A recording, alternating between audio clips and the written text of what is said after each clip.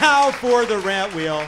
Here's how it works. We'll spin the wheel wherever it lands. We'll talk about the topic. This week on the wheel, we have prisoner firefighters in California, an 11-year-old hacking voting results, Stephen Miller's uncle, Trump's snub of John McCain, Mark Burnett, Niles Crane, interesting, exciting, a 14-year-old candidate in Vermont, and the shortest serving state senator in California. Let's spin the wheel.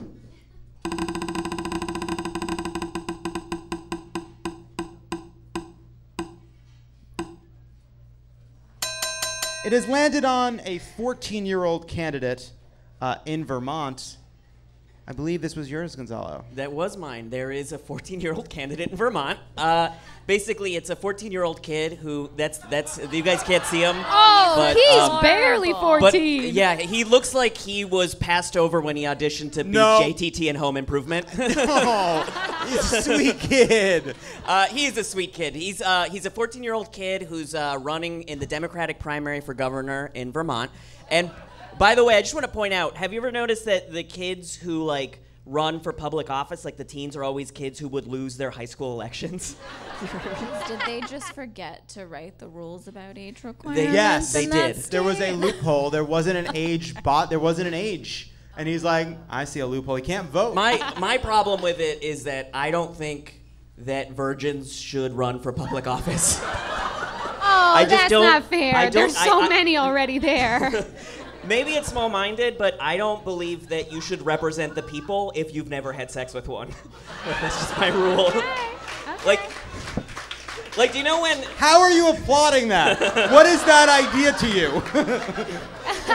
Who could have guessed that someone who's almost not a virgin would have this platform? Let's spin it again.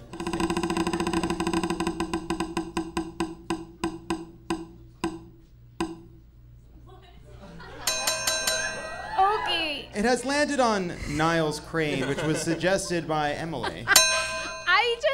I think that Niles Crane is so superior to Frasier, and it makes... Thank you! And it makes me so mad that everyone's talking about... Everyone's asking Kelsey Grammer how he feels about the reboot.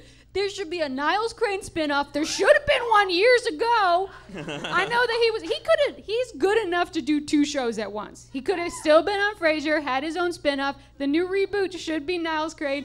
He is one of the best characters on TV. That's all. Does this count as a rant? I don't know. It does.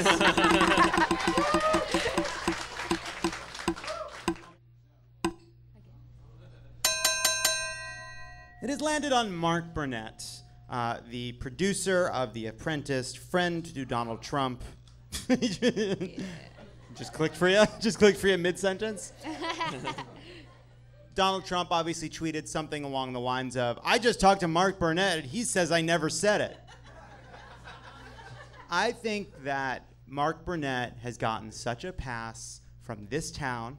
We're in Los Angeles. He's gotten a pass from Democrats. He's treated like a respectable person. It is ridiculous. Now, he has been publicly silent, right? Everybody's saying that he is sitting on tapes where Donald Trump says these awful things.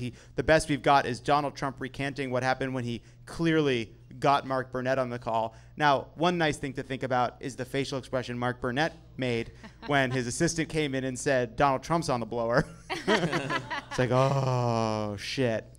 Mark Burnett has important evidence that's important to the country of what Donald Trump is like, and he is protecting Donald Trump. All the bullshit about the legal reasons, all the ramifications for releasing it are nonsense. He is choosing to protect Donald Trump. He's choosing to protect him every day, and he has gotten away with it, and he should not be a respectable figure in this country. He is participating in a cover-up. That's all I wanted to say about that.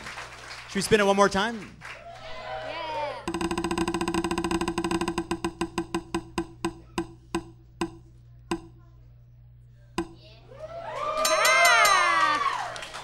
It has landed on Stephen Miller's uncle.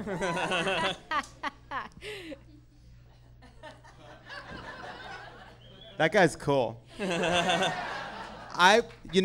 Similarly to the fact that George Conway tweeted very explicitly today that he thinks Donald Trump fucking blows, and he's been doing that for a long time, It's important to remember, like, we don't know what goes on inside of families and inside of marriages. I don't know the relationship between Kellyanne Conway and George Conway. I don't know what happens in that house when they disagree. Now I know what would happen in my relationship if my partner basically said that I am participating in a great fraud against the American people, and that the most important job I've ever had is basically part of a historic wrong. Like, I know what would happen if in my house there'd be words about it. There'd be a conversation. I don't know how it would end.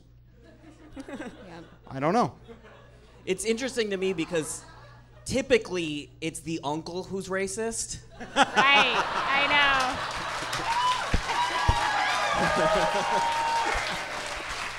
know. Yes. Like, Stephen Miller is so racist, his uncle isn't racist. Yeah. If your uncle tells you you're the racist one, you are so racist. I like the idea that he's there's some comic who's like, you go to Thanksgiving and there he is, your racist nephew. And he's like, exactly. That is my family. Racist nephews, am I right? Every family's got one. Racist fucking nephews. Classic. It's a small thing, but there was something that really touched me deeply when he referred to Stephen Miller's mother, whose name is Miriam. What a beautiful Jewish name, Miriam. His mother's name is Miriam, and this is the little fucking shit he's become. You come from glossers and Miriams, and this is how you behave. Unbelievable. Those of us that come from Ruthies and Shirleys and Bernards and Bessies, shame on you. Just naming common Jewish family names. Anyway, Stephen Miller's uncle seems like a cool guy. I hope that Thanksgiving's at his house. Love it or leave it, it's love it or leave it.